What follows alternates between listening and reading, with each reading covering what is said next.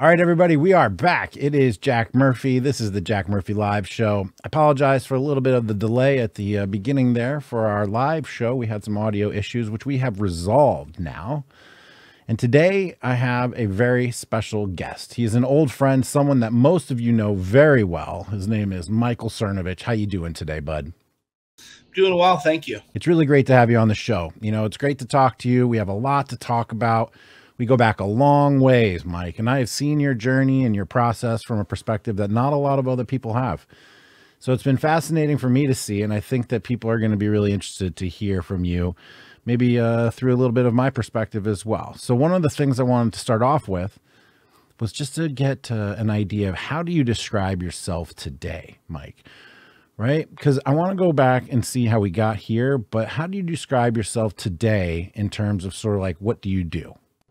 Well, that's a hard question. In real life, I just tell people I'm a personal injury lawyer because if somebody gets in a car crash, I can refer the case out, and I do keep my law license active. But otherwise, it's been kind of a challenge since 2015 because in real life, you know me, I don't like to get engaged in these long conversations with people. So if you say, oh, I'm a writer, they'll say, what do you write about? Mindset. What's mindset? Man, I'm not trying to make friends with new people, right? I don't know who you are. So in terms of real life, I just lawyer, personal injury lawyer is real easy to move past. Nobody ever wants to know anything else about that. They think it's like a boring answer, and that's fine with me. In terms of, you know, the other day I was on Timcast and they said, well, introduce yourself to the audience. And I go, I don't know, man. I'm just kind of an entity that exists at this point. It's like, what do I even do? I made films, wrote books. I am, you know, a lawyer. I've done all kinds of things in my life. But when you're trying to say, what do you do now? It's not even that I'm so bold, labels can't contain me. I'm not even in any of that kind of bullshit. It's just there's really no answer to that question. I'm just a kind of guy who exists and writes and says things. Yeah, well, that's an interesting place to be, right? And saying these things professionally, you know, it was a long road to get here. And I was wondering, you know, if you look back, did you set out with those kind of goals in mind to become an entity that just does and says and write things? Or what was it? What was your process like? Why did you start expressing yourself creatively? Sure. There's two answers to this. And one of them would be probably the shallow but deep answer, which is that I imagine everybody inside themselves has a desire for significance, a desire to be known to some degree. I have more than exceeded my fame threshold. So whether I set off because I wanted people to know who I was, maybe unconsciously, I still hit that threshold years ago. That's why I quit doing a lot of streams and other things that I'm trying to become less notable in a way. The deeper meaning, more spiritual, is I always felt like I had a muse, a spirit. The Greeks call them a daemon. There was always something, a voice within me, and if I didn't get that energy out, then I would be very upset. I would be very restless. I had to get something out of me. And, you know, because you and I met at a mixed martial arts message board, the OG, the other ground, and OG was where the cool people are. The UG is where all the casual MMA fans would share their awful opinions on who they think would win a fight. So when I was on the OG, just posting to a forum was enough to get out of my system. I didn't have a picture, you know, usernames. I got banned so many times that, you know, people could just wonder forever what my username was, and they'll never figure it out. So for me, I got it out of my system, just shit posting anonymously on the OG. And then from there, I started, I guess, writing under my name. And I guess I had a law blog first too. So anyway, that's a very long way of saying I always felt like I had something inside me, a voice that had to get out. Sounds to me like, you know, the catharsis, that rings true for me. And I'm wondering, do you write for yourself now, things that don't get published? Do you still journal? No, I don't do much journaling. I do a lot of internal dialoguing primarily. And, you know, I just work things out kind of in my mind. I've tried journaling. I've done journaling. And I never would go back and read the older entries anyway. So I feel like I do all the journaling internally in my head as I take walks, as I drive without music and other ways. So I do a lot of that inner work internally. So you're just driving around, talking to yourself, having conversations in your head, these like ongoing dialogues.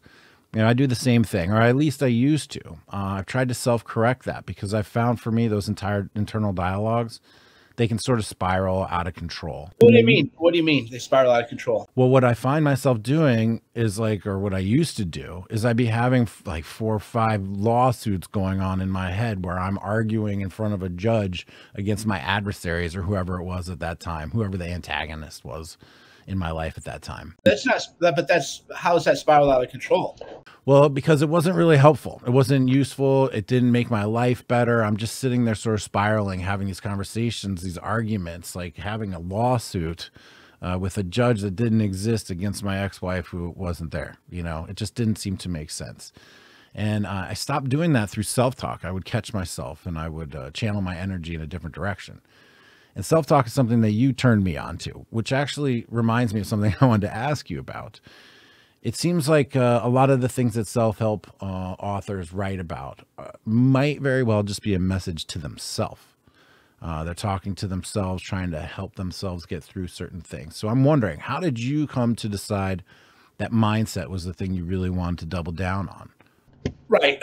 Well, I've always, mindset is just a name that encapsulated a bunch of concepts that I studied, applied, learned elsewhere. And it was a good catch-all label that tied everything together when I was writing for other people. And so that's the difference. The difference is that the words you use when you're talking for other people are always going to be a little bit different than the words you use when you're talking for yourself or, you know, working on yourself. And I found that mindset's a huge word now, but if you check the Google Trends, it's kind of wild, actually. You can see actually on Google Trends when Gorilla Mindset was released because search interest and the word spiked. And now it's a super common term that everyone uses all the time, like you can't run away from it. But it wasn't that widely in use when I was using it. And I think that shows either I was riding the wave, I made the wave, some combination of both came in. So for me, it was always, I always wanted to live a better life. I think everybody wanted to live a better life. So in that way, it's just human, but I wasn't blessed with a lot of gifts. I, I had asthma as a kid, was kind of the fat kid growing up, grew up pretty poor. Dad, terrible factory jobs when he had a job, and thankfully he usually did, but it wasn't very much money. I mean, I always tell people, I remember one day, if you're young, you won't get the reference, but I was reading Parade magazine, and Parade magazine was an insert for the newspapers, because even if you're poor, you could still afford the weekend newspaper. Everybody kind of read the same news. There was a little insert magazine, Parade magazine. Marie Voss Savant, the person with the highest IQ, would have her Q&A. It was a fun little thing. And I read something about, it said the poverty level was if you make X number of dollars for a family of 4. And I was in the bathroom and I saw my dad's pay stub and I go, man, I think the number was $13,000 for a family of 4, whatever the case was. My dad was making $10.50 an hour at the job, and there were 6 of us in the house at a time. So I always knew I was poor, but I didn't really know mathematically how poor we were. So in my case, there was no way out unless I kind of figured it out. I had to look for tools to figure out answers. I had to apply the tools, because finding a tool isn't going to do it. That's just watching porn, essentially. So I had to really apply this stuff. And then, then I would level up a little bit. But as you level up, you hit a new ceiling and you get hit, you get smashed, a new situation. So for me, for example, one issue I struggled with for a very long time was money. And even when I made a lot of money, I was broke. And then I would not make any money and I would be kind of broke all the time. So nobody ever taught me about like cash flow management, 2 good months doesn't mean you're going to have a good year. 2 great months doesn't mean that that's going to last. The same reason NFL players go broke. You're thinking, oh, I'm making millions of dollars a year. It's like, no. You're going to make $10 million over the course of 3 years, and that has to last you 50 years, right? So you hit a ceiling in all kinds of areas of your life. So then I would try to get through that ceiling, find a new solution. And then as you go deeper and deeper into the game of life, the world of life, you're always having bigger solutions. You're always having bigger challenges. And then if you push yourself harder, even if you have a good life, then you push yourself harder, you're going to have a new wall that you're going to hit. So the mindset game never ends, honestly. If you just want to coast, then sure, it could. But otherwise, you're always going to run into a new problem to solve. You're an autodidact, man. You just figure things out. You teach yourself. No one is going to get in your way. No one's going to stop you. You just picked up a million skills along the way, and you've just educated yourself and given yourself the tools that you need to get the job done. So just some advice for guys out there who look at me, they look at you, they look at other people who are making money, who are living a good life, having a career, sort of doing the same things that we're doing in social media and content creation and such. And out of all the things that you picked up along the way, what do you think was the most powerful skill that you didn't have, that you learned about, acquired, and have applied? Well, the number one skill is probably the meta skill, the idea that there is a solution. You have to look at it and solve it. So for me, I'll post something and then people ask me about this thing I posted. And that tells me that they're stunted, right? So if I say, like I always tell people, I say every man, woman, and child who's ever had a mental health condition or think they might should look into N-acetyl-L-cysteine. And then people be like, well, what's NAC? I don't know, dude. What am I, your tutor? How about you go, why would somebody mention mental health in the context of NAC? And then go off on your rabbit hole and do, a few hours of work. So this has been, I don't know if it's a generation gap, because it isn't like I look at men in their 40s and think, boy, these people really got it together. But there is a sense where people have lost the meta skill of how to learn. I always thought if I did another master class, and I don't know how I would do it, that's why I haven't done it. It would be a class on how to learn. Okay, so somebody mentions this. Here's how you would go through and analyze the data or analyze the research or figure things out for yourself. So the biggest thing I tell people is you're going to be able to figure it out if you know how to do the work and if you're willing to put in the work. But most people aren't. And it's weird because we grew up in Google, but people don't Google anymore now. I was talking to actually Cortez about that. This was a few years ago. I said, man, people ask me the dumbest things. I'm like, why don't you just Google it? And as much as Google's big tech and it's bad and blah, blah, blah, people don't. It's like you would think that the younger people would have more facility using these tools, but they actually don't, because everything for them is just scroll, scroll, scroll. If it isn't on Twitter, if it isn't my timeline, if it isn't my Instagram thing, then I'm not really going to read it. And that's what I learned. Another thing I learned too is people are very attached to their platforms, right? So if you're on Twitter, you don't read. I'm different. Probably you're different too. If I read something interesting on Twitter, because I'm usually reading Twitter from my laptop, I go, well, that's interesting. And then I look it up. I'll go to PubMed or I'll do DuckDuckGo, Google, Bing, whatever people do. And I'll say, that's interesting. And then I'll be an hour in this other rabbit hole. But I don't think a lot of people go cross-platform. Or I'll buy the book. I'll say, oh, somebody mentioned a book. Or if I listen to a podcast, oh, that's an interesting book. And then I'll download the audiobook and I'll start listening to the audiobook on my hike. So people, and I learned this when I was moving around on platforms, people are very domain specific. If they're on Twitter, that's all they use. They're not going to go look for answers anywhere else. People are mad that I made it now so people can't reply to my tweets. And I said, well, I have a Telegram and I have a commenting community on Telegram. Well, I don't want to go on Telegram. Well, then fuck you. Then how about fuck you, right? If it's so important that you comment, then all you have to do is install another mobile app, go to Telegram. But no, people are and that's probably why tech companies do tend to have a monopoly. The network effects are there. The network effects are sticky. But that really holds people back in a lot of ways where they think, oh, it's insurmountable to install Telegram, right? To me, that's just the dumbest thing. What do you mean? You it's easy. What are you talking about? But they've been raised on these. They never leave their little silos. And then because of that, if they don't read it on Twitter, they're not going to say, oh, that's a good audiobook I heard about on Twitter. Maybe I should go download the book and listen to it while I go take a walk. So people, they're living, because I follow a lot of people. I follow thousands of people on Twitter. And people don't post the stuff that I post. They don't post good music for the most part. They're not posting about camper vans, yurts, alternative living. They're largely mad that they can't live in a McMansion, which I don't live in a McMansion. You don't. We've always lived in very small home situations. And I'm thinking, God, you're a guy in your 20s with no kids, no obligations.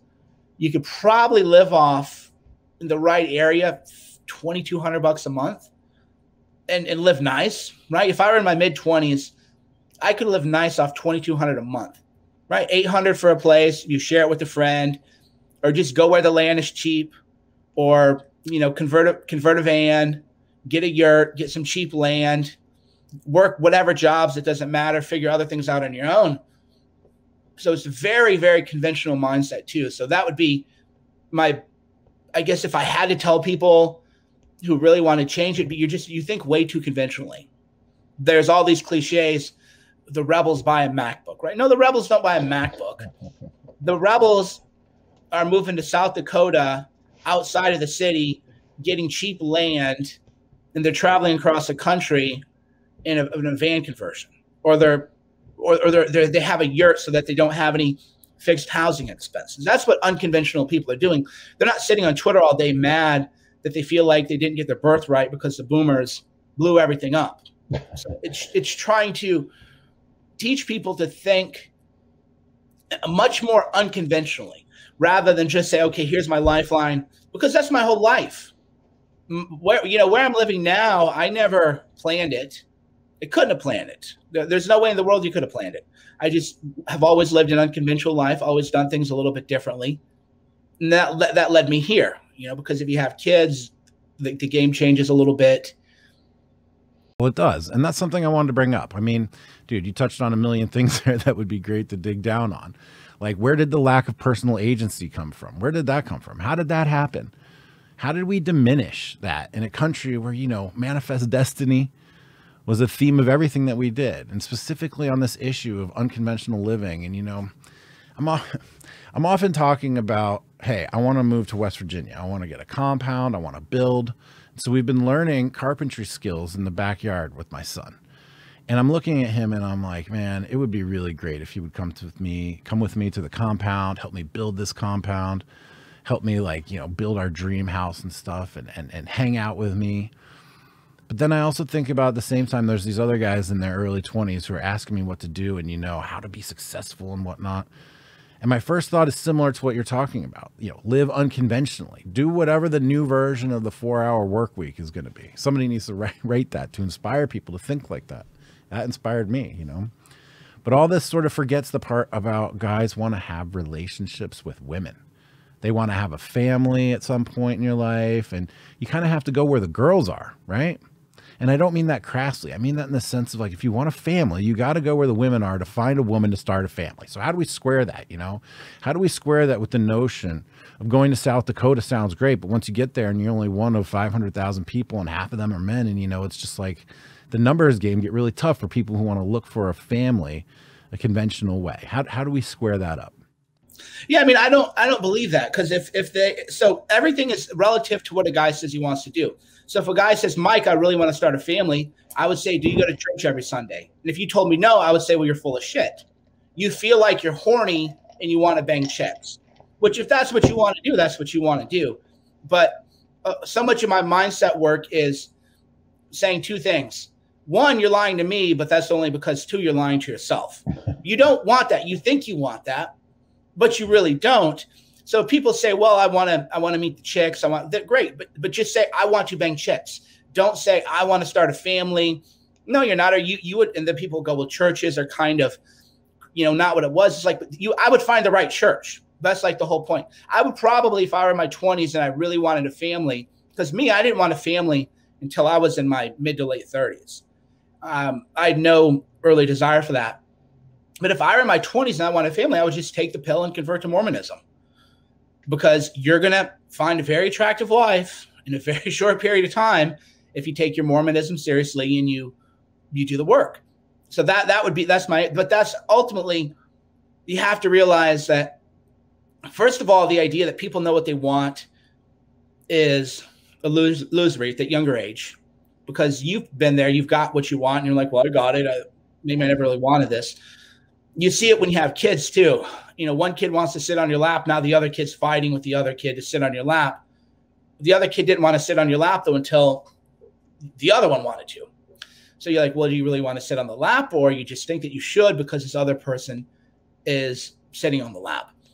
A lot of things are like that. So that's why I tell people, if you really want to start a family, are you going to church on Sunday? Okay, then you really don't. You just think that's your right answer. People say, I want to be successful. Well, how do you define success? I want to make a lot of money. Okay, great. Do you work 2 jobs? No, I just kind of have this one. Okay, so you really don't then. You think you should.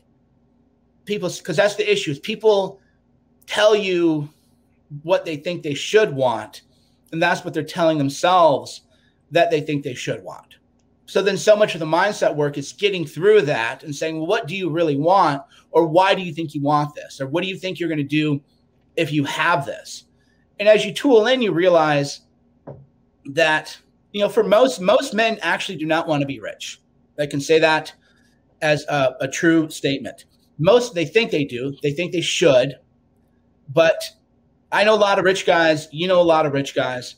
You don't even know they're rich, because you watch the YouTube yacht videos of the Patek Philippe watches, and most rich guys aren't doing that, right?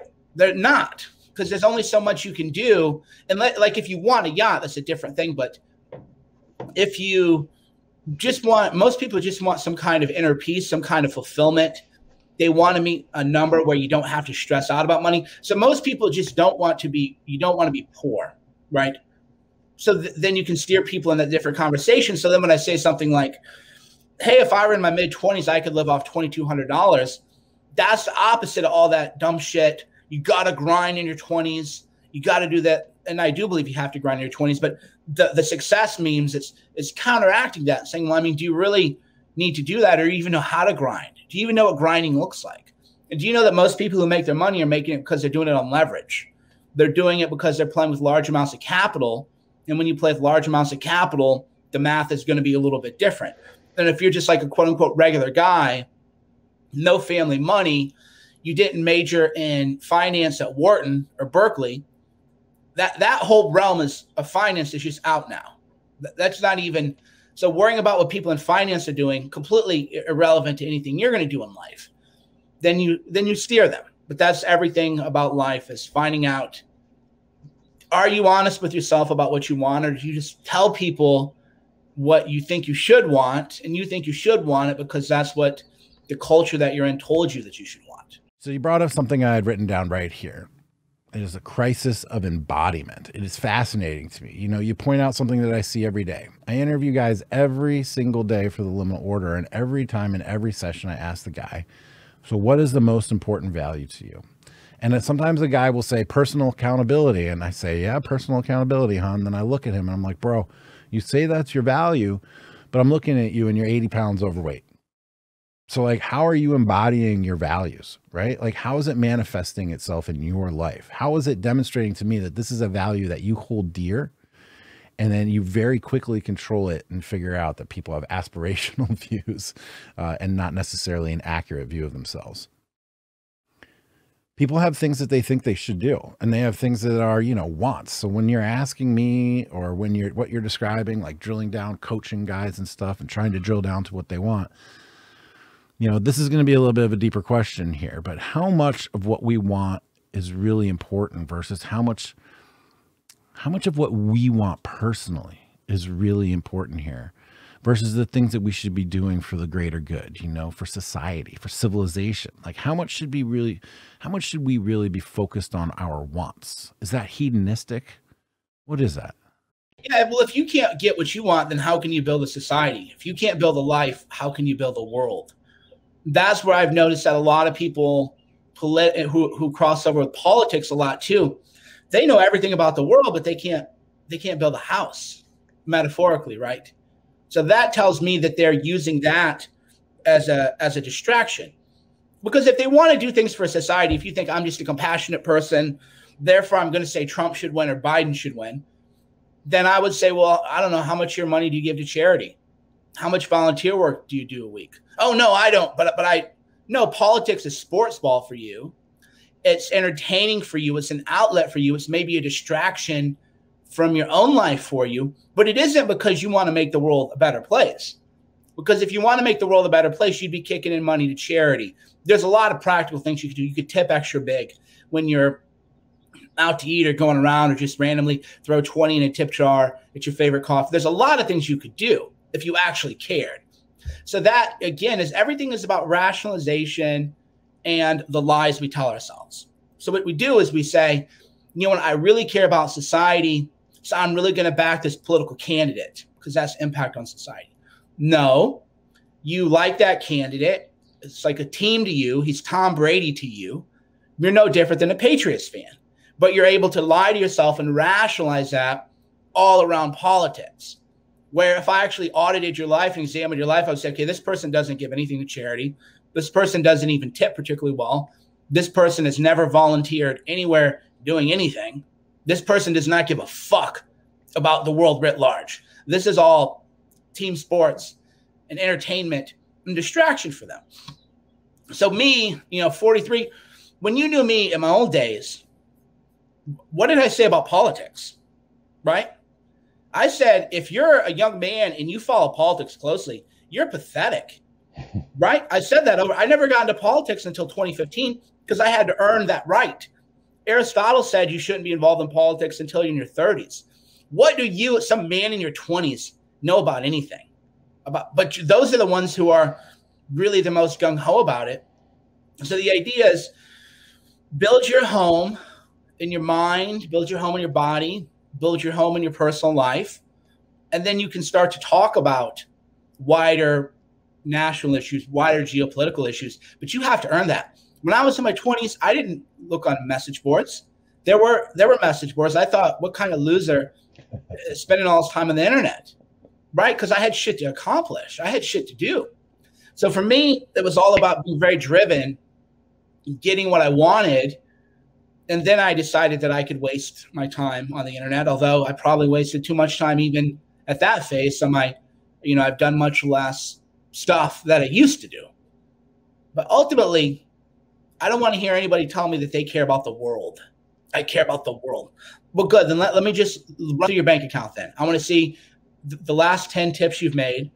I want to see the last charitable contributions you made. Let me see that. No. I support politics. No, you don't. It's just a team sport. And then you would say, well, let me see your life. How many times did you go to the gym today? How many miles did you walk or run today? How many miles did you put on the bike? Show me and then I go, oh, okay. So what's really going on is you don't want to lean into the pain of living. And because of that, you're into politics. And I bet if you're into politics, you're into internet porn and you're probably watching it for hours a day. Then you can unravel all of this. And I've gotten quite good at unraveling all of that. And let me just go right to the point. As I said now, and that's that. If you're into politics, you're probably watching hours of porn every day. Write it down. Something you said really stood out to me in terms of signaling, right? The future generation, the older generations signaling back to the young ones coming up. When I was younger, I could look up and see, these people made all this money in the tech boom in the late 90s, and people making all this money in real estate in the early 2000s. And, there was some guidance. It's like, you can see someone ahead of you being successful. And you're like, that's like a path that I could follow. What path is being signaled from our current generation, us guys in our 40s? We're ostensibly successful, independent, secure. What signals are being sent to the guys in their 20s right now? What do they have to model? What are they looking at? It's like, that's a good idea. Well, it depends on their culture, which I'm so out of touch with them. I know that they're not getting our culture. I mean, if you go back deeper than to what we did, if I went really into your unconscious, I would say, I bet you that what you just told me about what influenced you was far less significant than Kung Fu movies, Bruce Lee, and 80s action films, right? If you really drill down into it, what influenced us, what was culture, what was the culture? The culture we grew up in was pretty cool. If you think about it, Kung Fu movies, getting jacked, being strong. Hulk Hogan. Yeah. Cocaine in the 80s, even though I'm not really into cocaine. But we had cool sort of male role models, even if they were a little bit over the top. Now they don't really have none, except to maybe on the internet, because the culture is so different. So the cultural messaging is now telling them that if you want to be a man, either one, that's a wrong thing to be, or two, they're redefining masculinity to be a woman. They're saying, well, a real man like cries. Well, I mean, maybe I cry, especially since doing ayahuasca, but you're not going to make me cry. If you want to like talk shit and you think that I'm going to start like weeping or something, you're going to be unpleasantly surprised. So being moved by a great work of art, being moved by gratitude for where you are, being moved by thinking about the struggles our ancestors went through to get us here. If that sublime energy hits you in the heart like a beam and you cry, sure. But that's not what they're talking about. They're just talking about you being a crybaby bitch and crying, every night because life is hard or you had a rough day, and sitting around like you're in group therapy every day with your girl, and then you're finding out your girl doesn't want anything to do with that. That's the difference. Is they're not saying be a very spiritually, don't be afraid to cry because there's beauty in the world. Don't be afraid to cry if you hear a piece of music and you've developed a sense of the artistic spirit that it takes to create that. And you just feel, I can't hold it in anymore. And you get a couple tears going. Great. That's not the message, though. The message isn't being deep, being magnificent, seeking awe and beauty. The message is, oh, yeah, life is tough. You need to cry more. No. So they're not getting that, or they're getting the stuff, the fake success porn, right? So they're not really getting any positive masculinity influence. And then the flip side, they're becoming indistinguishable from teenage girls. I say this all the time. People are like, Mike, you look old, you look tired. It's like, okay, why do you care? You're a man in your 20s, but they read Instagram all day. And they go like the fitness pages and everything else. And I'm just thinking, like, why do you care? What? But that's how they become. That's what the culture has told them, is to nitpick, pay attention to these things. And it's ruining women too, because they want nose jobs at 18. They want all this plastic surgery stuff that I didn't even know existed. So right now, the cultural imprint trickling down to all people, especially men. Well, actually, I think women are, this is pro-man in a way, but the messaging for the women is probably worse, because women are being taught to hate themselves. And then as men are taught to be more feminine, they're hating themselves, because by hate, I mean, they constantly look at images that are fake. They're all Photoshopped, they're all filtered. And then they're comparing themselves to that and trying to hold themselves up to that unattainable standard. Because I've met so many of these people who are so-called beauties, and they're really not. I'm like, oh my God, it was because I lived in Malibu for law school, been all in LA, and you're thinking, these people are, you could find random girls on a night out who are more attractive than a lot of these people cast on. So then that filters over to men, where then they hate themselves and then they lash out at you. And then all their criticisms are very feminine. Their criticisms are like, you look old. Okay, should I color my hair? You want me to wear Botox for you? I'll go get a laser dermis thing. What are you doing? So for me, that's been a cultural thing that I've noticed, is that when because I've been on the internet forever, a man used to be, he would call you a loser. He would say you're not doing enough. Now they call you old or ugly, and every criticism doesn't go to your character or to your accomplishments. It all goes to your vanity. So I've interpreted that culturally, that's a messaging that they're all getting, young men especially. You know, we both started out writing a lot about these issues, masculinity, guy stuff, how to have better relationships, how to just be a better man in general. And that's ultimately what the whole manosphere came to be, which is basically like raise your status, right? Become a better man, live a better life, and things will become better in that way. Do you feel like those issues that we addressed years ago like that, do you feel like they're more important, less important, you know, more critical? Do you ever think about writing or talking more about those things? Like, is there, how do you look back on that time too? Like, how do you see that? How do you reflect on that? Well, the message is more important than ever, more needed than ever. The problem is the gap is wider than ever. It used to be, the way it used to work is if you were a man and you were a little younger and an older guy said, hey, here's what you should do, you would say, whoa, that was good. And then you just jump right over the bridge. Totally. Wow. Makes sense. Why didn't anybody ever tell me this before? Holy shit. You get this download and then you would impact it. Now you got a whole generation. That's why I don't talk about these issues a lot, is that won't work. That's too hard. So the bridge is so far now. So they need the information more, but the bridge is so far that they're not actually going to cross the bridge. They're going to tell you why it doesn't work. They want to treat it like a debate society. I've had that in my DMs because I always try to help people if they DM me. And then I quit doing that because I'm like, it's an arguing society. Hey, it's not a debate society. If you tell me, hey, Mike, what should I do? And I say, go buy that book and read it. And you ask me, well, what's the book about? We're done now. We don't have a relationship anymore. This is over for us. Whereas before, especially if I'd been younger and had access to guys like us, I'd be like, okay, thanks, dude. And then maybe a month later, oh, I read this book. I tried this thing. What do you feel about that issue? That's how you can tell. That's actually when I do consulting, and my stuff has been closed forever.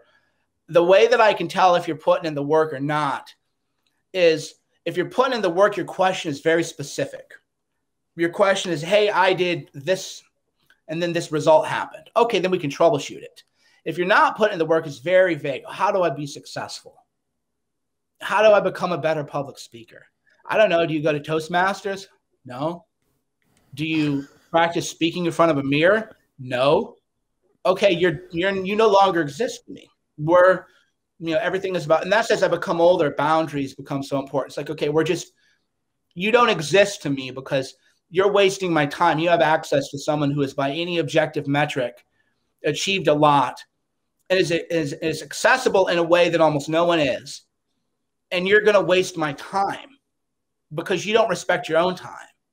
That's fine. You cannot respect your own time, but you and I, because I the other day, somebody said, do you really block people on Twitter when they ask stupid questions? Yes. I said, of course. Of course. If you're asking me, how can I be a better public speaker? You're blocked because you're not going to Toastmasters. You're not doing anything. You're wasting your time, and now you're trying to waste mine. Of course I do. That's as you get older. When you have kids, you have to be more respectful of boundaries, because if you're spending time doing A, that's time, unfortunately, is zero sum. If you're spending time on A, then that's time that you're not spending on B, and then you have to do a integrity check and decide if that's how you want to do it.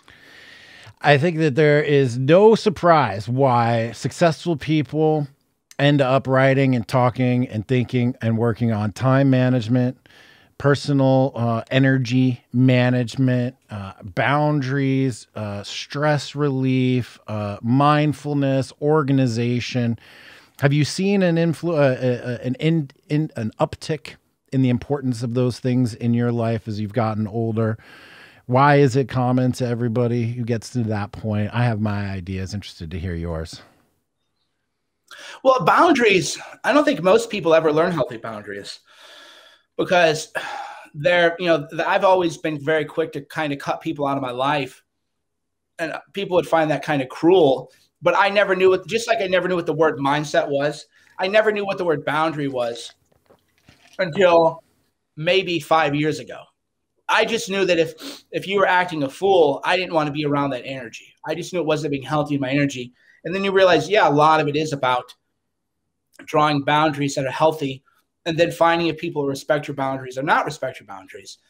And you realize most people are just, honestly, it's just goo energy, spaz energy, is what you call it.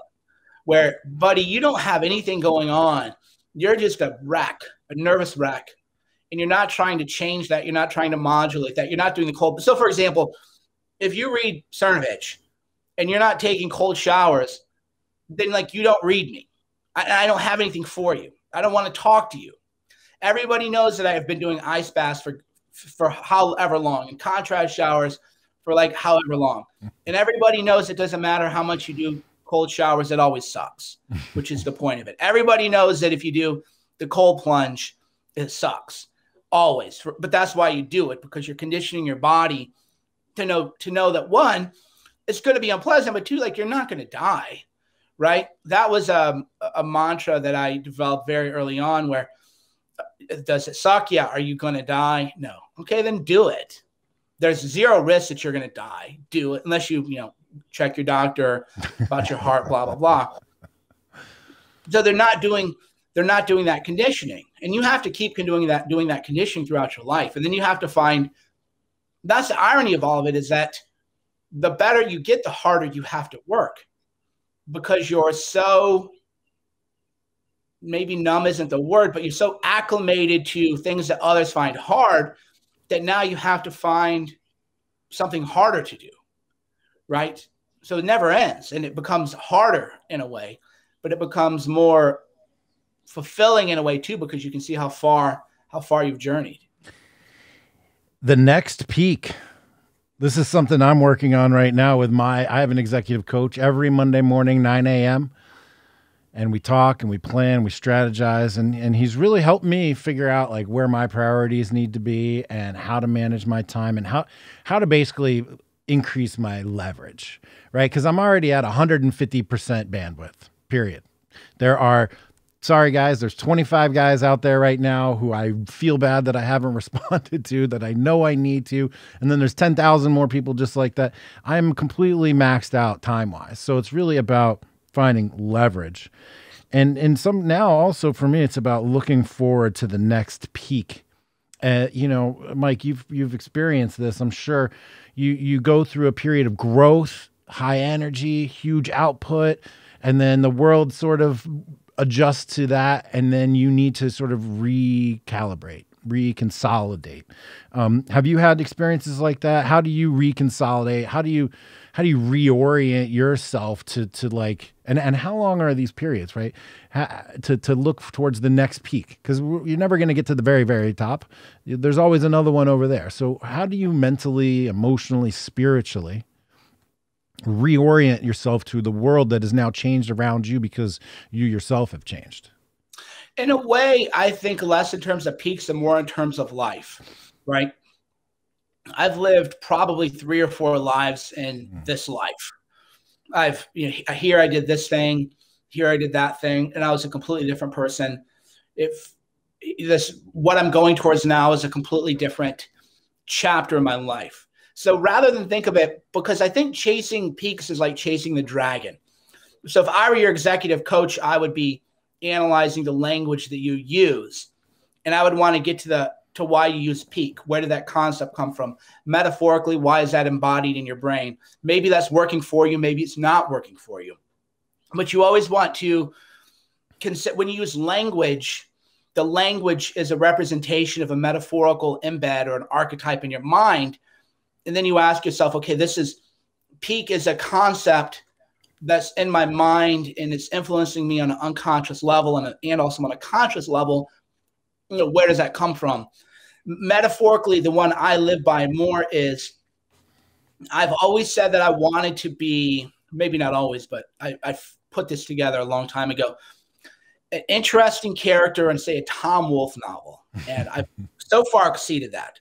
Yes. But the idea is, I want to live an interesting life. I want to experience what other people don't experience. Stories, if I told people, they wouldn't even believe them. They would say that no way in the world that happened.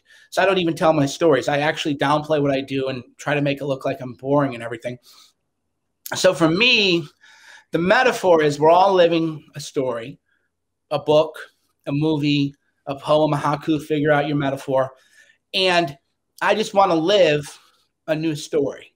And how do I live a new story? I write the new story. I write a new story for myself. So in this phase of my life, I'm just much, and it's weird because it's paradoxical. I have more to say, but I'm saying less, right? I'm tweeting less.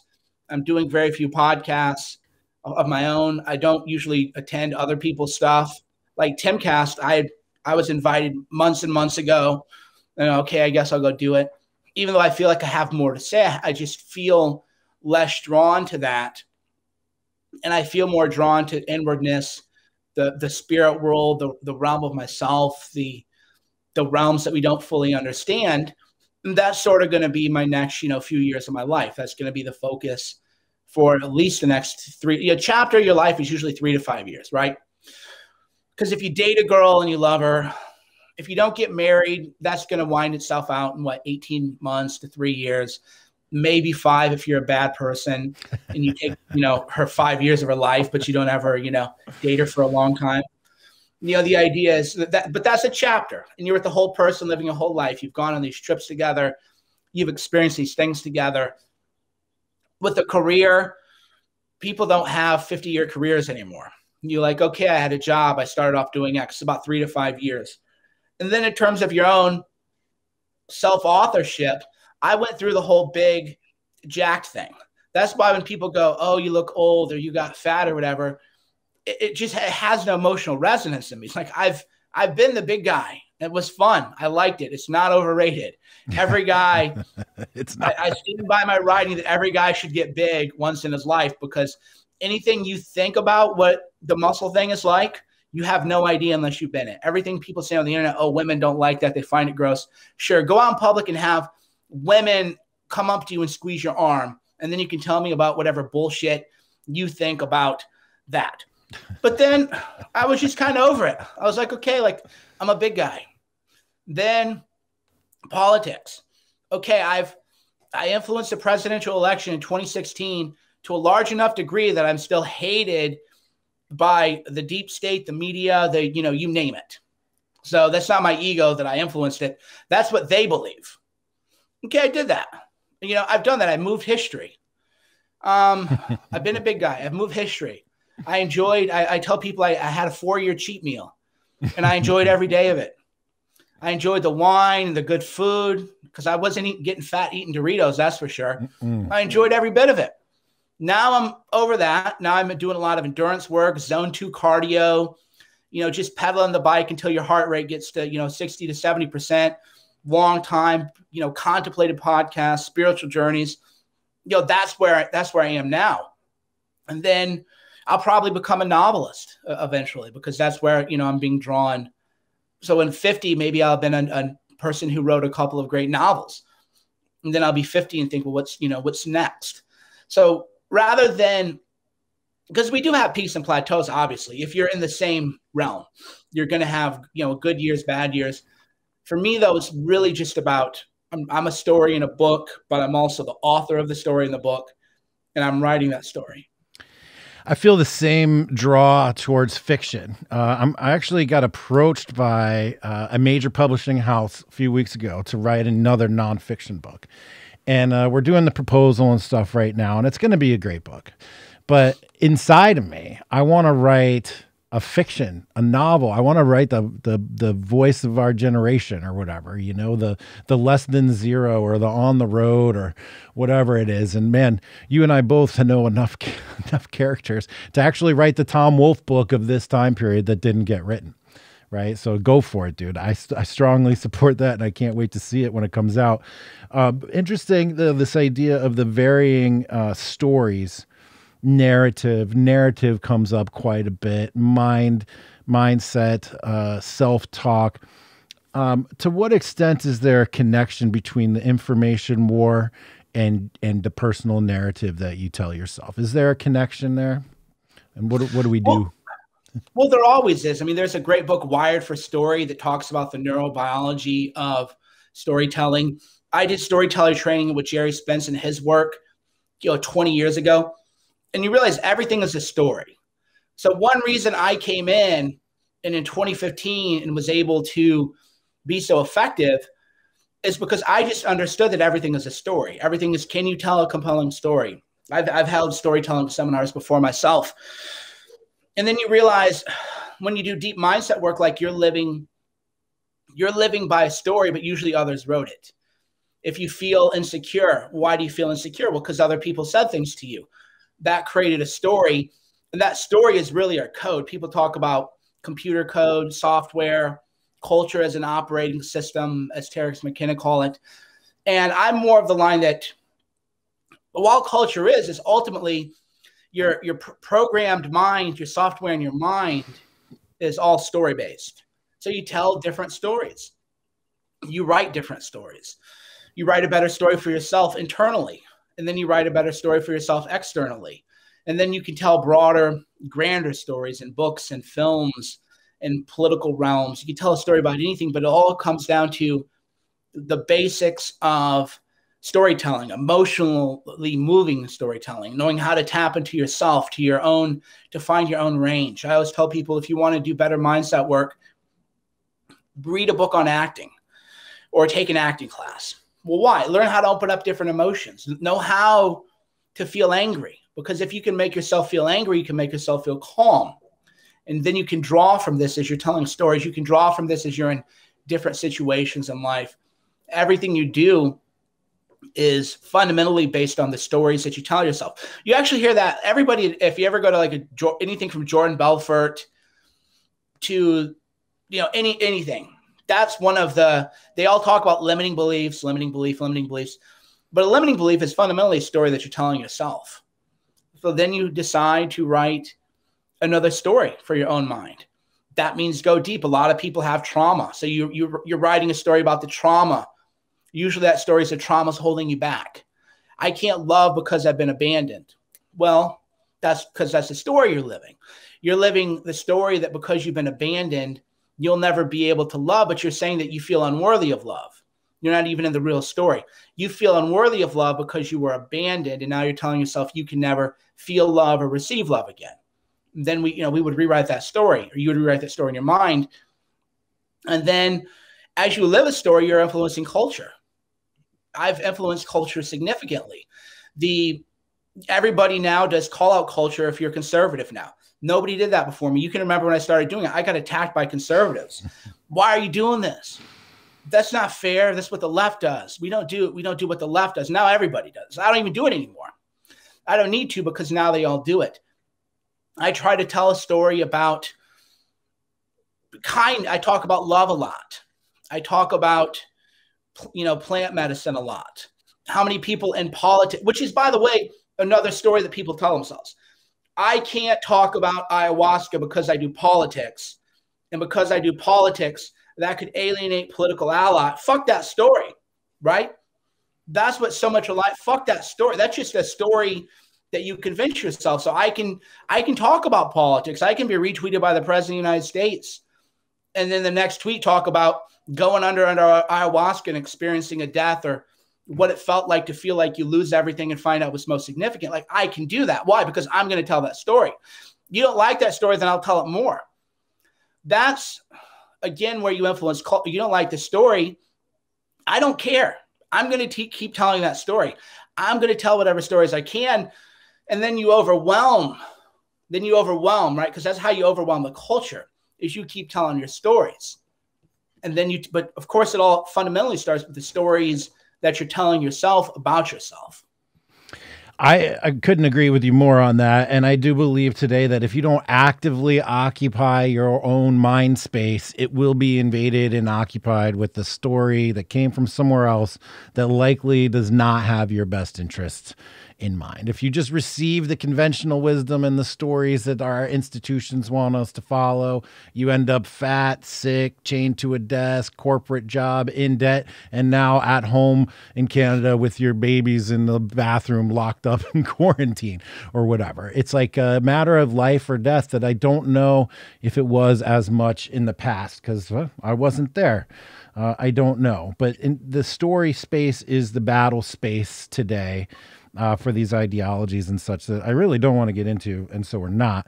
But this, well, we're lucky though. But that's the difference too, though, is our own myopia is not realizing that the ability to talk like we're talking about and use the concepts we're talking about is because we weren't early agricultural revolutionaries where we're tilling in a soil all day. And none of that mindset shit is going to help you there, right? You have to toil or you're going to starve. There's a wintertime like you're going to die. So that the level of discourse we're able to have with each other, with ourselves, is a privilege. And it's because of our ancestors and because of what they've sacrificed to get us here. But the idea that we're not being, I mean, this is why I don't have a lot of sympathy for people who complain about the culture, because I think, when was the culture good for men? When were men not being drafted off into some warlord's army? Maybe, your wife and children enslaved if you lose the war. People forget all this. I mean, hell, the Holocaust and World War II and the gulags and the Bolsheviks in the Holodomor, this wasn't even 100 years ago, right? So when people tell me, oh, the culture is this, the culture is that. Yeah, but when was it not? Probably post-World War II, if you were white, right?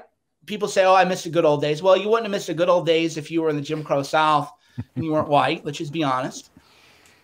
So when was this golden magical age where all you had to do was show up and you were going to live a great life? Well, I mean, I think one of the good lessons of Mad Men of all shows is, was Don Draper happy?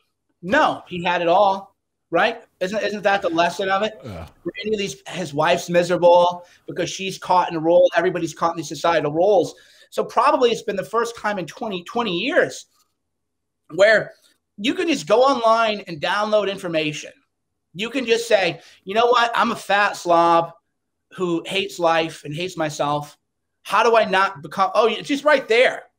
It isn't like you have to find some elder and hope the elder's not a pedo or something who molested you when you were a kid and you're confined to that. It's choose your own adventure. And then you want to cry. Oh, the culture is so bad. Things are so terrible. We don't get, okay, motherfucker, that's fine. But you can go find anything that you want to find. You can choose your own adventure in a way that was never possible. So that's something that I don't take for granted to this day. I think, one day I was reading an article about World War I, the draft, and how these guys came back and their faces were blown off because they were in trench warfare. You'd have to run across a trench. And the movie 1918 was pretty good on that. Your face would get blown off. Imagine you're in the U.S. and you're fighting some war because the Europeans haven't been able to get along since day one because they're always in some kind of beef. And now you're an American and you're over there fighting war and you're getting your face blown off. But the culture was better. Was it? Right? Really, was it that much better? And imagine how bad the PTSD must have been back then, because obviously PTSD isn't because guys are soft, it's because of the trauma. So now there's never been a better time to be alive. It's not even a close call. What I love, and I'm sure you appreciate this too, is when a Twitter follower I've never heard from, never seen a reply, never gotten a DM, but then they just drop something out of the blue and they're like, man, I've been following your work for years. You inspired me to make change. I've lost 60 pounds. Thank you so much for everything. I'm like, that's the kind of guy that I want to hang out with. That's the kind of guy that I have respect for, because you're absolutely right. It's all the information is out there. Information basically has no value anymore. It's basically zero value because it's ubiquitous and it's everywhere and you can get anything that you want. So the value comes in curation, first of all, from an information perspective, but then action. It's about taking action. And Mike, I'm wondering, I did notice that you cut off the comments on your Twitter feed, which at the rate that you block people was going to end, there was going to be, a singularity on that at some point or another. But like, do you feel like you may miss out on some intel that way? People are, I made a conscious choice that it was going to be harder to find me. So if you really have something valuable, you can figure out how to make it to a cigar night, right? Get real. It's not, I look at it as if you want to learn from the Shaolin Temple, you have to go to the Shaolin Temple. and train with the Shaolin monks. You have to find them. So I'm at that phase in my life where, you know, you have to find me. And if a barrier of not being able to reply me is too insurmountable, then there's nothing missed. There's nothing of value lost. Indeed. It's not a bad approach. And bro, I gotta tell you, so many times I'll retweet you or say we're having this call or whatever, and people be like, oh, that's Cerno, he blocked me, blah, blah, blah, blah, blah. And you know what the first thing I do when I read something like that? Fucking block that guy too. Like, dude, if Mike, my good friend, decided that you need to be blocked, man, I trust him on that one, man. I'm up to like 6,000 or something blocked. I mean, I've taken inspiration from you. You said once, if I don't like your joke, if I don't like your vibe, you're out. Right. And this is another element of the boundaries thing that you were talking about, is having the self-respect to establish the terms on which people can engage with you. And when people encounter that in the world, they're astonished. Right. They're astonished. No one has ever put them in a situation where they like presented a boundary for them. Yes. So we've established a number of things, right? We've established that like, information is out there. You can figure out how to improve your life in the easiest way possible today. We've established that this is no running across trench warfare and getting your face shot off. We've established that men now have opportunity to seek therapy and treatment and grow and guide themselves. And it basically has never been easier to be successful in this world today, but yet somehow there's a major disconnect between all this abundance and the perceptions of the people out there in terms of being able to make things happen. Do you see that gap widening? Is there something that could bring it closer together? Or are we cleaving into a society where there's people who act and people who don't, and that's just going to be it? No, I'm trying to find right now. It was the early Earl Nightingale short story called The Strangest Secret by Earl Nightingale. And so this was released, I think, in the 1950s, maybe before that. And it begins with, and he has a very grisly voice. I'm kind of jealous of his voice. It's that grisly old school radio voice where he smoked enough cigarettes to growl, but not so many that you can't hear him. And he says, if you take 100 men when they're born and have unlimited potential, within 50 years, 80 of them will be broke, 10 will be dead, 9 will be kind of okay, and 1 will be a success. So it's always been the state of the world that only a few people, Rich Piana called it the 5%, the 5%ers, which came, I think, from Earl Nightingale as well, which is the people who just kind of do what it takes. What is it going to take to make this happen? That's always been a smaller percentage of people, which is, again, why I draw these boundaries. Because if you're not in that 5%, hey, man, I wish you well, but you got to go do that somewhere else. You don't have to do it here. You can go do that. You can go do that somewhere else, not here. That's, again, boundaries. And people, they're like, oh, I got blocked. And they'll come to my Telegram channel to complain that they got blocked. And I think, you don't really have any kind of social awareness at all, do you? I would not want you at anything that I ever did. You would be the creepy guy. Like, if you got blocked and you're in Telegram, you should be glad that you're not blocked there too, right? And then maybe figure out why you got blocked. Maybe you're the problem, right? Isn't that where all of this starts? That maybe you're not as funny as you think you are. Maybe you think you're a pro comedian. I just told a joke. Mike can't take a joke. Maybe your joke just wasn't funny. Maybe it was dumb. Maybe it's the same thing that I've heard 100 times a day, and it's some corny boomer joke. And that was your contribution to me reading you. Because the flip side is, if I blocked you, I took a moment to hear you. And I feel good about that. That's why I don't feel guilty for blocking people. Is I read my replies.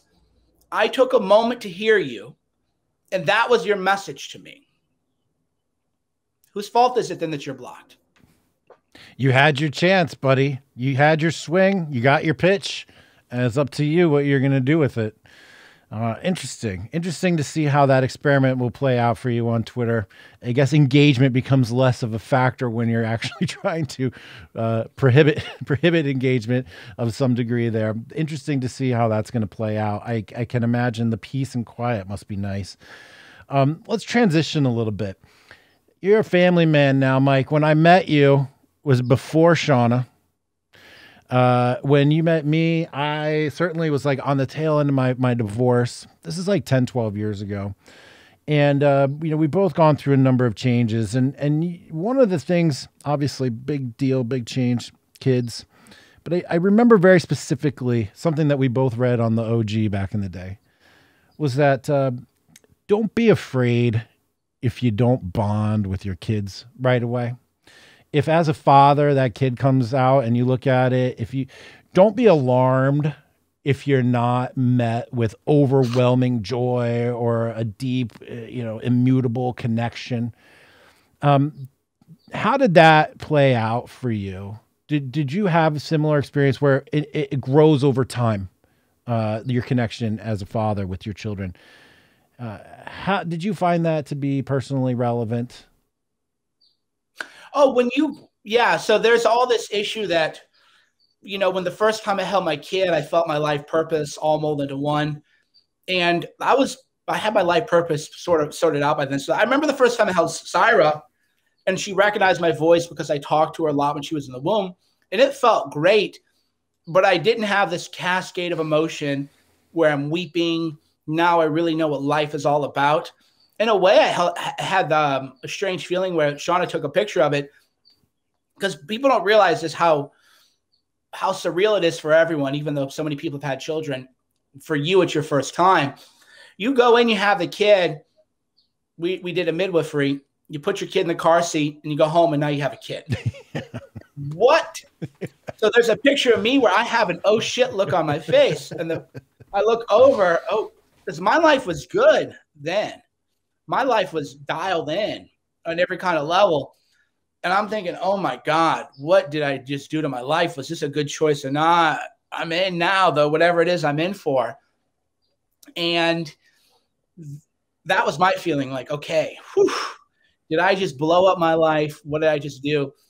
But of course, as they get older, especially after 9 months, it blows your mind how it's possible to love someone as much. It blows your mind how interesting little unique creatures we all start off as before whatever happens to our minds, ruins us for a while. It becomes incredible where now I don't like you people, you want to travel. I don't know. Can I take my kids? I don't even want to be away from my kids anymore. But that definitely, it opens up. So I felt a sense of like, this is really cool when I held her and she recognized my voice. And then I went through oh man, did I just blow up my entire life? And then as they get older, because a mom's bond is always going to be stronger. They're breastfeeding. The child was just in their womb. And with the dad, there's really not that much. I always tell people, what's my advice for a new father? Be there for the mom. There's really not that much you can do for the kid. There really isn't. Unless you're feeding formula or something like that, there's not that much you can do. You have to try to make the mom's life a little bit easier, because she's got to get up twice at night, sometimes 3 times at night. She might not get more than 4 hours of sleep for a year. So she's going to maybe lash out at you a little bit. Doesn't mean you don't draw boundaries, but it does mean you have to have an emotional awareness of where that's coming from. How would you react, Mr. Man, if you hadn't slept for more than 4 hours in a year? Probably you would be lashing out a little bit too. And then you don't feed into that. Then you don't take it personally. I can't believe that. Now you're fighting. That's what happens to people is you feed into that energy, which is your choice. And then you make it worse. And now they have this spiral when really you're just dealing with a sleep deprived person who has been getting up 3 times every night for however long. So the biggest thing, as you can do is be there. And then as you get older, I would take Sarah for hikes and carry her and everything else. It got great. Mike, help your wife? That doesn't sound like alpha male. It's beta, right? Super beta. Yeah. People fail to understand what leadership is really all about. It's about setting a mission, getting your team on board with the mission, and then figuring out a way to be the most use and help to the teammates on the mission in achieving the mission. What is your highest and best use at this time period? When it's 3 o'clock in the morning and you got a 2-week-old and she's crying and the mom's there, what is the best thing that you can do? Is it to be all fucking alpha, cold, emotionless, not going to stoop to help? No, you do whatever it takes to help your teammate, especially one who's like on the DL. What? Yeah, but that kind of feedback is always coming from the guys who are on Instagram all day critiquing your outfits or whatever. That's not real. That's not real male energy at all. That's like a child. I get that all the time too. It's like, you're a child trying to tell me something about life. But I don't really care. I'm not remotely interested. But yeah, they'll be like, oh, because you see it all the time. Like, oh, you have people be like, one-itis this, one-itis that. And these are people, by the way, they're not, which is again why it's helpful to have lived phases of life. Just like, I know that if me and these guys who talk all this shit wanted to go out, I know how the night would end, them versus me. So much of that is tuning out the children. They're children. And we were probably children when we were men in our 20s too. We were probably children. We mature a lot later in life. So for me, oh, you help your wife or you do the dishes or something, I just kind of like roll my eyes like, okay, dude, I don't know who you are. I don't care what you have to say. You can go have fun on some internet pornography channel. I'm just don't care. Don't care. There's definitely a dad circuitry that kicks in. I think it's probably parental circuitry where before the kid, you're like, man, I just, how could it's not going to fit in my life. It's not going to fit with my goals, my wants, my wishes, my desires and whatever. And then the babies come and then they get a little bit older and then just all of your priorities change. Your perspective on things change. Can you just reassure some of the trepidatious guys out there that like the whole thing changes? So like, it's impossible to project your mindset from your 20s into you being a dad and like having it relate. Well, in a way I can't, because if they have the trepidation or fear, then that's how I lived my entire life, with trepidation and fear and confronting my fears and jumping in. That's part of the mindset work is, yeah, your life's going to change. Flip side though is you don't know what your life, because that's the idea. People think that they know what their life would be like if A didn't happen. Well, I know, oh, I have kids, that my life is going to change. Well, I don't know. Maybe you would have gotten a car crash because you'd have done something reckless. Because you're a 40-year-old guy, you would live a very reckless life. Maybe you would get caught up in some kind of bad situation. Your life could be fundamentally worse. But everybody has an idealized version of, this is what would have happened. This is what's going to happen. When really you don't know. Like, you don't know what life is going to do. Yeah, Shauna just texted me that she's watching. So she has texted me the picture of me and my she zoomed in on it here. Let me see if I can show it on the camera. We'll see if it works. Oh, there you go. Oh, yeah. Uh-huh. Yeah, I'm just like a space case. Like, okay. Okay, so I have a kid now. All right. Whew. Did I just nuke my own life? And that's fine. It's a new challenge. It's fulfilling. It's rewarding. But the flip side is I don't pressure people to do it either. It's all about the stage of life that you're in, what you value, what you find rewarding, what you find fulfilling. And frankly, it's about the mother. That's the mom is going to be a bigger challenge than the kid. That's what a lot of men don't understand is what happens is they date. Oh, she's the first woman to return my calls and we have sex. Therefore, you have a kid with her. And then they get divorced and they're on the internet telling you how bad all the women are and how terrible it is. And they never should have had kids. And it's like, no, you were a horny guy who had a little bit of attention given to you. And then you gave up your whole life. You're not even remotely in my world. You're not remotely in the realm of what matters. So I always tell guys, if you think you want kids, you're dating the mother of your children and the grandparents. So if there's a problem, because you want to talk about being alpha is much less about dating a lot of women and more about, can you just say, hey, this is an attractive woman. I like her, but her parents are a mess. and I don't want them around my kid because that would just be bad. And then saying, sorry, I think you're a good person, but we just can't do this. Right. That's more how you have to look at it is this is going to be the mother. Like I said this, you're at my wedding. I said this to, you know, one of the reasons I married Sean, and people were kind of mortified. The people who didn't know me, if it's your first time meeting Cerno, I don't give off the best impression, I think, because I'm very authentic and truthful. And it takes a while to like me. And I said at the wedding, yeah, one of the reasons that, you know, I married Sean is because I knew her grandparents were great people and that they would be heavily involved with kids. And people were like, oh, that, you know, because you're supposed to just say, oh, pure love. I found my honey boo and blah, blah, blah, blah, blah. But really it's no, I obviously was love her, obviously, but you have to look at it more. The child that you're going to bring in this world, are you giving the child the best possibility of having a good life? You're marrying into a family. It's that traditional values. In a way, that's why there's been a lot of studies on arranged marriages. And it looks like on balance, people tend to have better relationships.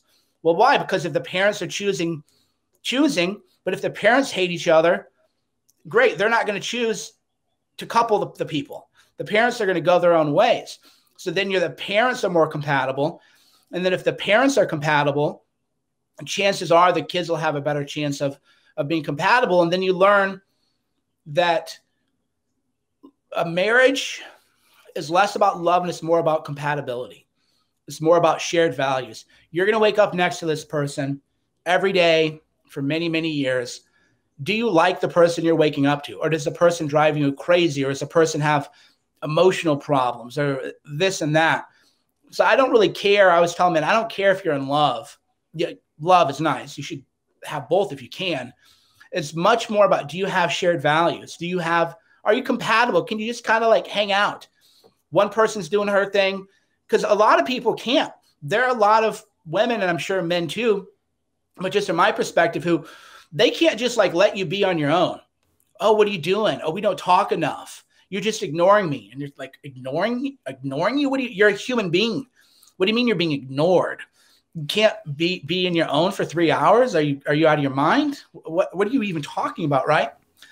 So if that's the kind of energy you're getting, you have a kid, you're in for the long haul, so you better be careful. Romantic love is different than companionate love. The author's name, Jonathan Haidt. Jonathan Haidt wrote a great book, Happiness Hypothesis, in there where he really clearly describes the difference between passionate love and companionate love. Passionate love, it's all what we know. You know, the chemical infatuation, it only lasts 18, 24 months. It's a big spike and then a crash. Companionate love is something that takes time and it builds over time. And over time, even though the slope is shallower, the area under the curve is much greater. There's a longer life with much more love and much more compatibility in companionate love. And the transition point between passionate love and companionate love is a danger zone for people in their relationships that could be totally bypassed through an arranged marriage. Now that you're a dad, couple of kids, it's been a few years, do you think people in power, people who make policy, people that give advice, how essential is being a father or a parent or having a family to having a complete understanding of the world? Is it possible to be a single independent man with no kids and still give good advice or be a complete, how does that work?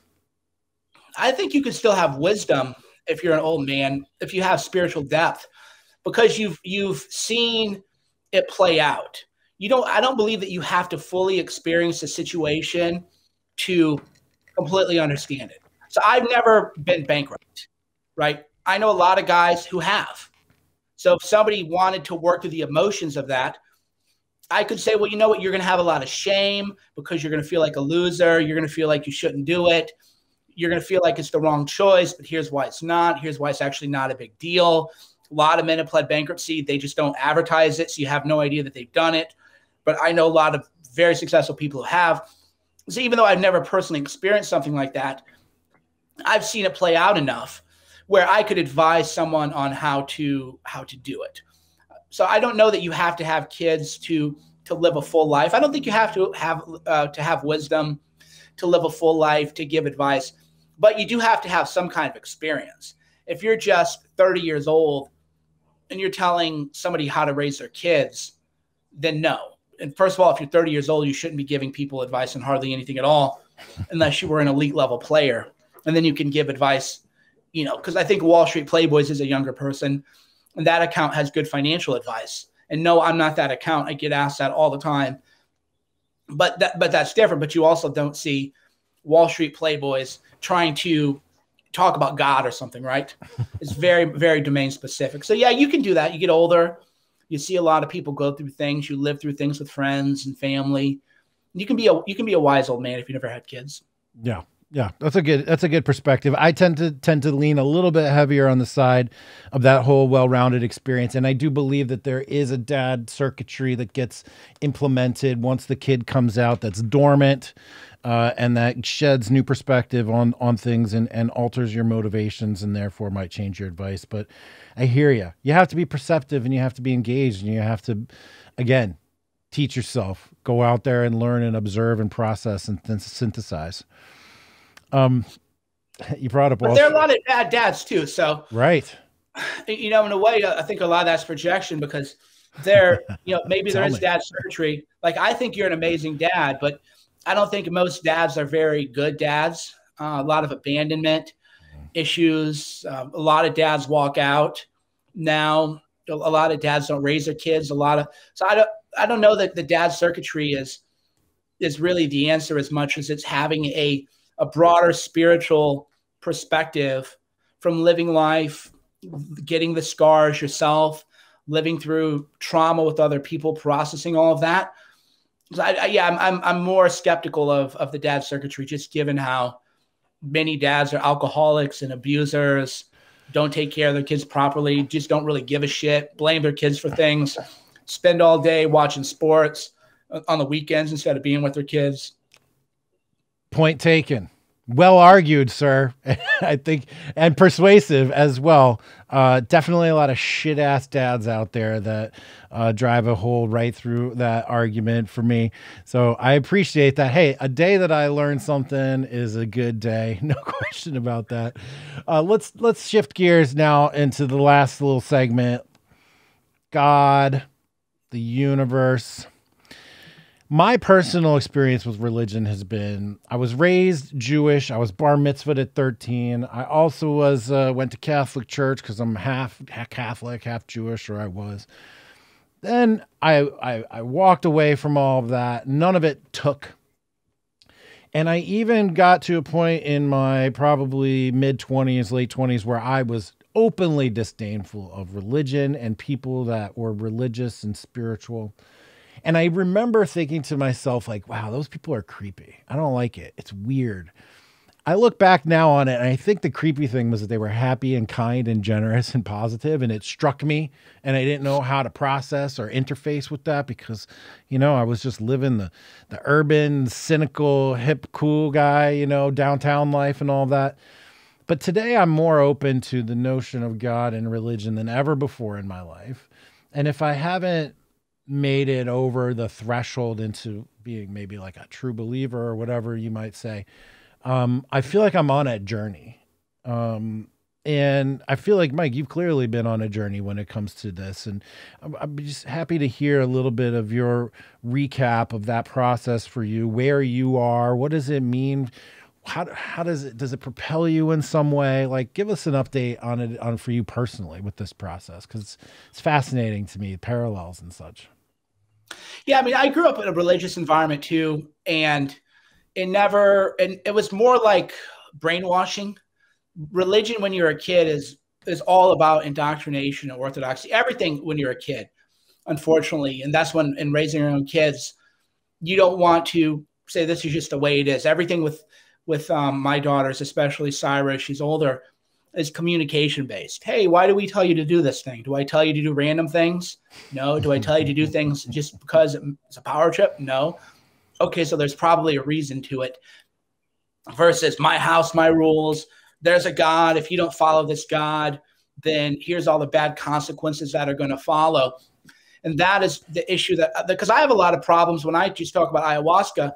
I'll have Christians in my notifications telling me that it's demons and everything else. And my response to that is, gee, I never thought of that. I grew up evangelical Christian where people spoke in tongues at house churches. It never occurred to me you're so smart, you're so wise, right? Let me thank you for this great gift of knowledge that you're conveying. And you realize like that's just their own ego. Because how would you, if you've believed that I'm doing something that's opening me up to demons, how would that help? That's just ego and orthodoxy and indoctrination. That's not love. That's not trying to persuade anyone. That's just you having grown up with an orthodoxy, holding that like a hammer and hitting everyone else over the head with a hammer. Of course, religion gets a bad name because of that, right? That's your response. Oh, gee, I never thought about that.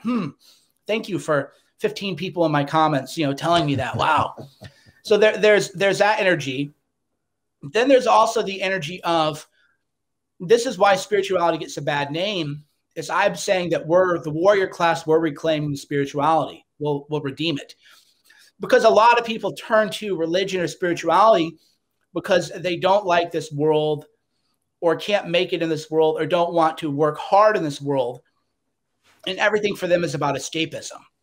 Those are the people, oh man, the tie-dye thing. There was even a really funny satire of that. Who's the guy? He's got long red hair. He's a pretty jacked guy. He does Carrot a lot Top? of no, he does a lot of political commentary, a lot of spiritual commentary because he ran in that world. Man, I can't. He's got a great channel. I'll try to remember and I'll text you. But he did a great bit on this where you got two spiritual guys sitting around there going, oh, you come up here. Oh, hey, Mike, how are you? I'm like, I'm doing well. And you say, oh, Mike, you won't believe it. Yesterday, the most amazing thing happened. I got this thing. And you show me. And I go, wow, that's like really cool. But, I don't want my ego to come out too much, but that's actually not really the most amazing thing. There's this other thing that's even more amazing. And then your ego comes out. Well, brother, that's a little bit egotistical, and it's very kind of passive aggressive. And a lot of quote unquote spiritual people, or at least the face of spirituality, they're passive aggressive. They have that ego still, but they try to wrap it in a tone. Hey man, what's your problem, dude? What's wrong, man? Well, if really you were a spiritual rich guy, you wouldn't care what the guy's problem was in that sense, because you wouldn't be trying to modulate his behavior. You would just say, okay, brother, that's amazing. I'm glad that happened to you. And it wouldn't have any impact. So because of that, you either have people running around with a hammer, their religion is the way, and they want to bang you over the head with the hammer, or you have the people who are checked out of life and are running from something and running from real growth. They become the face of mysticism or spirituality. And then there's another way, which is that God is real. This is not something that I even argue, because people might always say there's no such thing as God. My answer is, all right, man, good for you. I'm not here to convince you. I don't care if you believe or not believe. It's just, but to me, that's like telling me something that I've experienced never happened isn't real. And that's the third way, is taking the message from the spirit world, taking the message from God, and then walking in this world as well. So you're walking between both worlds. You're walking in this physical realm that we perceive for the majority of our time. And then you're walking in the spiritual realm occasionally or frequently, depending upon your own spiritual practices. And you're taking the messages back and forth between the worlds and then trying to make this world more aspirational, more beautiful, more spiritual, but doing it in a way that is, again, it's just about your own work. It isn't about spirituality. Truly is about your own work inside yourself. Because if you heal your trauma, you're not going to traumatize others. If you hurt less, you're going to hurt other people less, right? There's that expression, hurt people hurt people. So just by virtue of healing yourself and developing more spiritual richness, you're going to, at the very least, quit hurting people in the way that you might have done before. or repeating traumatic cycles that maybe you weren't even aware of. You say, oh, okay, I realized that I was repeating something that I didn't even know was traumatic. I didn't even know that I was imposing trauma on others by doing that. But then I realized I had that trauma hidden and repressed and masked. So I'm going to end that cycle. So at the very least, the spiritual work will have you not harming or not creating more trauma in the world. And then ideally, as you become more enlightened and become more of an aspirational being, then that will surface and you'll do more service for others. You'll help others, not because you need a plaque or a building named after you or recognition or even the feeling of ego that you've done something, that I've helped X number of people, but because that's just what you do. That's your emanating light. You're being, not doing. That's your other journey. So when you live that way, you live your life. You don't need to hit anybody over the head with a hammer, and you don't need to hide from life. You're just shining light as much as you can on the world. It reminds me of the old game stuff where you'd be like, you open up the door to your life and invite someone to come in, like frame, and just, that's also kindness, rather than beating people over the head with it. You've mentioned the word trauma a number of times. And you know, it got me thinking about my own personal trauma. I grew up in a household of trauma. My dad was physically abusive, mentally, spiritually abusive, like crazy. My mom, alcohol, drug addiction. She was abused as well, too. I lived in a house of violence, of unpredictability, of real trauma. And I had no idea. I had no idea that I lived in a house of trauma until I went to therapy, until I sat down and the therapist gave me a worksheet and I checked off all these yes, yes, yes, yes, yes, all the way down the list. And he's like, by the way, 6 out of 12 is a household of trauma and you're at 11 of 12 here. I'm like, oof. So that was part of the process of me beginning to understand how that trauma affected my bonding mechanisms, my attachment mechanisms to people, and my own self-talk and my personal frame of reference. You've mentioned trauma enough now that I have to ask, like, what's been your personal trauma that you have uncovered and that you've been healing from, that you've been working through? Well, fortunately, most of my trauma was available to me. I just didn't understand it as a concept of trauma, right? Mm. I didn't have that language, because when people would talk about trauma, I would kind of roll my eyes a little bit. Oh God, trauma, you know, everybody has trauma sort of deal. But you realize that a lot of the hardest people in the world are hard because of the trauma that they faced. And dealing with the trauma hurts so much that we're not equipped to that. If you don't have the spiritual tools, then you're not equipped to dealing with the trauma. It would just feel like you're ripping your heart open and salt is being poured all over it, and you don't even know what to do. You don't have the tools. So then we mask it with ego. We mask it by becoming stronger, and then we cover it up. And then we don't even know we have it anymore. We don't even know that it influences us, right? That we become, we believe it, although we work it out without knowing it, because it's always there with us. So for me, you know, the trauma of growing up poor, the trauma of a bipolar mother, the trauma of the fat bullied kid, I got to see how, you know, bullied people become bullies. You know, maybe I'm a little too harsh with people. Maybe one reason I'm harsh with people is because the way that I dealt with my trauma was to become stronger. But maybe I'm not being helpful to that person by just shaking them and saying you need to harden up. Maybe that really isn't the answer. Maybe it is for a certain type of personality. Maybe it isn't. So then I would ask, am I recreating trauma in other people? Because maybe my harsh tone is what that person grew up with in an abusive environment. And now maybe they're reliving that in a way, even though I don't mean it to be harsh or abusive. I just mean it in a way that this is how you make life happen. This is what you got to do. You got to be a hard ass. You got to hit it hard. You got to be able to take the blows. So then I pause a little bit and say, okay, maybe that's not the right approach. So dealing with that, the dealing with the trauma processing in a healthy way, and then asking yourself, you know, am I recreating trauma in the world? Am I making other people feel bullied? And then you become at least, very least, more insightful, because there are people who have legitimately tried to destroy my life, and then they find out that maybe wasn't such a good choice. That's for sure. But then the flip side to that is you know, I'm just creating more trauma. And that person really was kind of irrelevant anyway. Why'd I even care? But I felt like you can't bully me. So then I'm reliving the bully story, right? So the answer to the bully story is the martial arts movies, the embeds. So I got bullied as a kid. I trained hard, crazy. I beat up everybody that ever bullied me. And I beat some of them up pretty bad. Except for one guy, he went to prison before I could get to him. And when I was home from college, I ran into him at a Pizza Hut, and he was at a urinal, and I almost went there, and I was going to literally, you know, and thankfully I didn't, because that would have been a bad thing. But that's where my mind was. You know, anyone who did this to me, you're going to get it. But then I realized now these people were probably beaten up by their parents.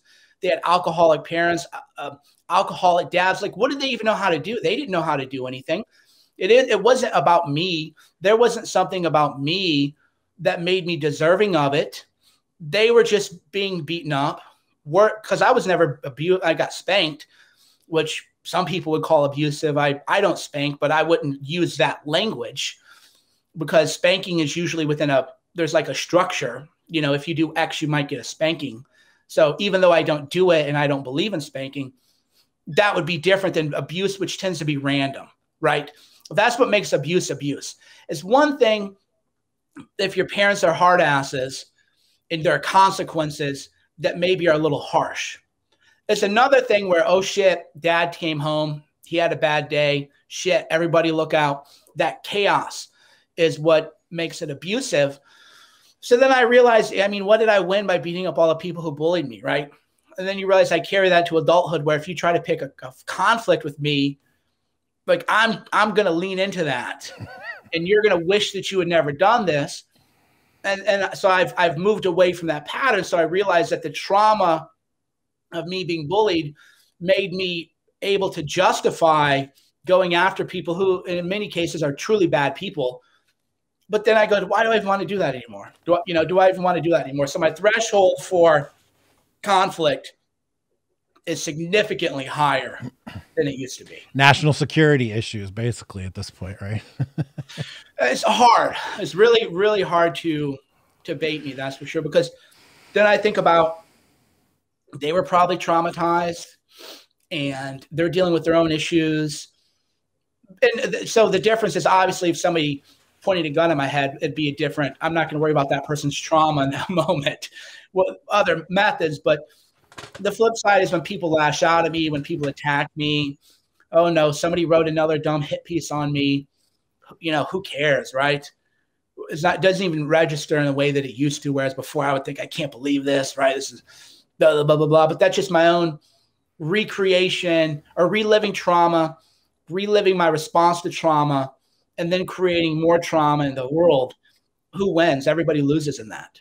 I want to point out something. We're talking about trauma here. We're not talking about being victims, guys. We're not talking about carrying around a victim mindset or blaming people. Oh, I was traumatized, and therefore my behavior is excused, or I don't have to do this. What we're talking about is being auto-regulating man, which is a term you turned me on to years ago. And it's about acknowledging the source of this behavior and these attitudes in yourself. Why? To make change. Right? To change your behavior, to change yourself, to end the cycles of trauma, and to not sit around being a victim all the time. And I'm just going to share just something, personal thing. My dad and I never had a relationship beyond about 13 or 12. And that's when the abuse really started. The flying off the handle, rage-induced, unrelated violence to my behavior. And he basically destroyed our relationship forever with that. And he hasn't healed himself to this point. And so I don't have any experiences with my dad as a teenager that are positive, or any really, but that are positive. And now that I'm having these experiences with my kids, my teenage kids right now, I'm realizing that I'm living positive parental teenager experiences for the first time. And it feels so foreign and new, and like, why? And there's like an emptiness in my brain where like I'm supposed to be comparing this experience with the experience that I had with my kid or my father, and it's not there. And it's making me a little emotional thinking about it right now. I was about to say you're letting out trauma now, which is beautiful. Yeah. And it's just, I'm just so proud of the fact that I'm able to do this with my kids and see how healthy and happy that they are. When I was their age, dude, I was stealing things, burning things, getting drunk, fighting. You know, I robbed a teacher at school once. Why? I don't want to do that. I didn't want to do it then, but I was in a space of trauma and stress, and I didn't know how to act. And now I see my kids effortlessly just not being criminals. like somehow this is like a big accomplishment that they're not criminal children. But it just, it gives me a lot of pride, and love, and lots of love. And people out there, when Mike says that he does things out of love and empathy and kindness, he means it. I know that this bullying thing that we've been talking about and the aggression and that stuff comes out often. And if you only get glimpses of it, you don't get the whole picture. Mike and I first started, our relationship began many years ago.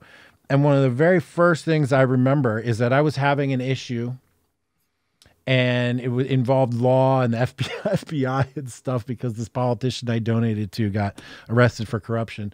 And Mike, you just stopped everything you were doing. We didn't even really know each other at that point. And you were like, dude, I got a girl in my bedroom right now. And instead of doing that, I am talking to you to help you with this issue. And I'll never forget that, ever. The kindness and outreach that you gave me then really set the stage for, this now decade-long relationship that we've had. So thanks for that, first of all. And second of all, thank you for having the courage to talk about things like trauma and emotions and vulnerability. We talked about crying earlier on in the beginning of this podcast. None of these things that people on the outside who look at us and be like, oh, alpha male, gorilla mindset. These guys must be Neanderthals. But really, there's a lot of complexity and depth there. So I appreciate that, Mike. Thanks a lot for all that work. That's their own trauma too, though. That's so. First as to you healing the trauma with your children, that's how you heal your own trauma, is by not recreating the cycle. That's how you heal the trauma that you went through. And that's why you get emotional, because you're still holding on to that. And you're still, even though that happened 30 years ago when you were 13, you're still holding on to that trauma. And the way you heal that trauma is you don't recreate it in other people, and you become aware of it. And that's why, we never used the word victim. We never said to feel sorry for yourself. We actually said the opposite, which is you can heal yourself. It's about healing trauma versus living in denial of your trauma, because when you live in denial of your trauma, you're now self-victimizing, because you now hurt. You're no different than someone who's cutting themselves with a razor blade so that they can feel something. Your cuts are all invisible, but you're still harming yourself. You're dealing with self-victimization. And then what makes that more troublesome is that then you're going to harm other people, not realizing it, because you harm yourself, and you're going to treat other people the way that you treat yourself. And then you cut off that line of trauma. You no longer recreate it. And then that's how you end the line. And then your children, they grow up and do their own thing. And, they're going to have trauma too, but it'll be much less, hopefully, than I had, or especially than you had. And then the idea, it's a strange thing that when people are triggered in a way by, oh, they're masculine, or, oh, they're big guys or alpha, because that tells me they have trauma. That tells me they didn't have male role models. That tells me that they probably had abusive men in their lives. So when they see men, especially larger men, that makes them afraid, which often leads to them saying that's a douchebag, that's a bad person. But then that's, again, them not being aware of their own trauma and their own unhealthiness. And then, of course, the same thing is true of men who can't occupy that third way of, nobody here is saying don't develop your masculinity, but just realize that there's shadow energy, there's dark energy, there's a trauma from the world, there's a trauma from yourself that you've imposed on yourself. And then there's also higher energy. There's angelic energy. There's good energy in the world too. And then you can tap into that and talk about it, because I have no interest in letting a feminist tell me what it means to be a man. I have zero interest in what the people who wrote Jezebel or Wonkat or the Washington Post or the New York Times, I have zero interest in what they have to say about masculinity. But the flip side is there is toxic masculinity, but it's just shadow masculinity. It's the terms that people use. It isn't, that's why they are creating trauma and not actually trying to help people heal. Because if you did, you wouldn't maybe use terms like toxic masculinity. You would use Jungian terms, constructive terms like, no, it's shadow masculinity. That's the little boy inside you who felt that he wasn't seen. And now that you're a man, you're going to impose yourself on the world because you want to be seen, because as a child, maybe you weren't seen. And that's playing out in a way that's not only destructive to personal relationships and to society, but the relationship with yourself, that you need to work on yourself. And that's the third path I think that you're trying to occupy, that I'm occupying too, which is no one's saying real men don't cry. No one's saying you're broken if you're a man, because that's a dialectic. If you're a man, you don't cry. No, you don't cry, but you lash out on other people because you feel that becomes anger inside of your heart. So maybe you don't cry, but you're going to make other people cry as you lash out on your behavior. The flip side, that being a man is inherently broken, and the only way to become a better man is to become more like a woman. And then the third way is that you work on the energy within yourself, the shadow within yourself, and you work to overcome that and to find your higher self. I appreciate that, Mike. It's an interesting book, and to think back, I remember my very first piece that I ever wrote anywhere online. You had tweeted something out about therapy for men, and I tweeted something back at you, and in your very Mike way, you said, "We'll write a blog post about it then." And so I did. And then you published it on Danger and Play, and that was back in like 2014 or 15 maybe. And interesting bookend to this relationship, your growth, my growth, all this stuff that my writing started off talking about therapy and healing for men. Here we are all these years later, two people that people on the outside would probably call Neanderthal, alpha male, whatever, idiots. And here we are on the other end of it, still talking about trauma, still talking about trying to embrace a dynamic sense of masculinity that doesn't fit into either one of these pigeonholes and is more holistic and comprehensive. So thank you very much for that, Mike. I appreciate it. Thanks for taking the time today to talk to me and to talk to everyone. Thanks for your work. I'll admit, man, you know, you've been a few steps ahead of me on this path, and I've learned a ton from watching you, and the support that you've given me over the years has been incredible. And here I am now, actualized, independent, anti-fragile, changing the world, living the life. And I have you to thank for that in part. So thank you very much, Mike. I appreciate that. And I appreciate the time coming. I appreciate the time coming on here. And thanks for talking to us. So guys, it's Mike Cernovich. You know where to find him, at Cernovich on Twitter, cernovich.com, Telegram, YouTube, Instagram, everywhere, Mike Cernovich. Anywhere else you want to drop or anything else you want to plug right now, Mike? They can go to thecigarnight.com.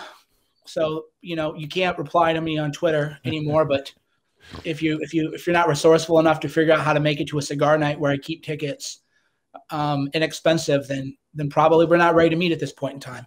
Yeah. Come down. If you've got something to say to Mike, say it to his face, basically, is where we are now. Well, people like, though, because a lot of the guys, you know, who come to my stuff are still a little, maybe they're not quite as higher self as I am right now. So I would just say be very well behaved.